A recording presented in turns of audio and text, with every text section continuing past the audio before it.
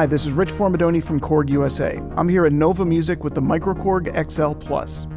The microKORG XL is a hugely powerful and pint-sized analog modeling synth, and it does a lot more than just analog modeling as well.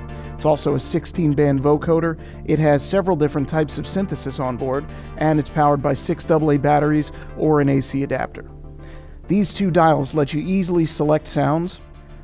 These knobs over here allow plenty of real-time control for editing sounds. And if you want even deeper editing, you can hook it up with USB to your computer where you have access to the Editor Librarian software. So you can point and click your way through the interface. The updated microKORG XL Plus adds a fresh look and some new sounds. In particular, there's a brand new collection of PCM samples. So here, for example, is a whirly.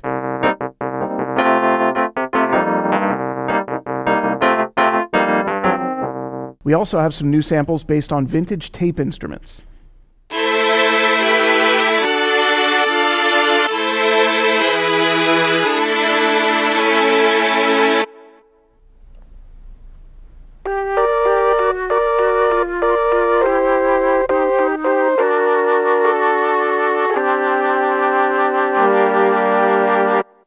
You'll also find some great classic Korg pianos, like for example the SG.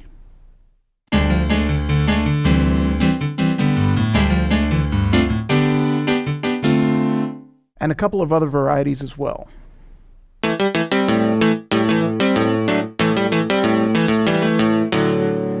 On the left side you have a pitch bend and modulation wheel. On the top row you'll find a sine 1, 2, and 3. On the preset sounds, these knobs will be preset to do things that are useful for the sound you've selected. For example, knob number 1 is cutoff, number 2 is resonance, and number 3 is envelope generator intensity for the filter.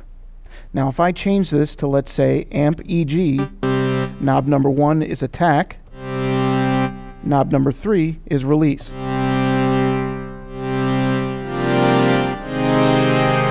So we can quickly make this polysynth sound into a pad. If I go down to full edit, that's where I get the entirety of the parameters in the microKORG XL. I can choose from pages, select parameters on that page, and then modify the parameter with the value knob. Once again, I'm Rich Formidoni here at Nova Musik, and if you have any other questions about the microKORG XL Plus or would like to check out some great bundles, please reach out to Nova Musik. Thanks very much for watching.